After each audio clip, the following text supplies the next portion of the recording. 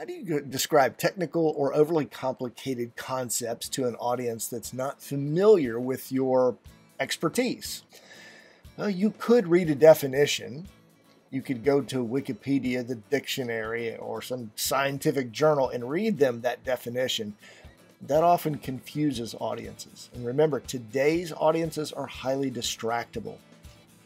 A much better way to describe your concept is a metaphor or a comparison to something that's concrete in their minds already.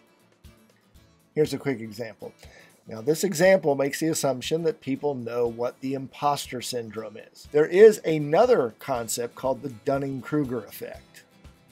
If you're not familiar with that, here's the technical definition. It's a cognitive bias in which people with limited competence in a particular domain overestimate their abilities. People can probably figure that out, but not necessarily. There's a lot of technical aspect to it. There are curves and graphs, and here's a simpler way to explain it. Say for most people, the Dunning-Kruger effect is the opposite of imposter syndrome. Instantly, people who know what imposter syndrome is are going to know, oh, it's just the opposite. It must be people who think a little too much of themselves or overestimate their abilities.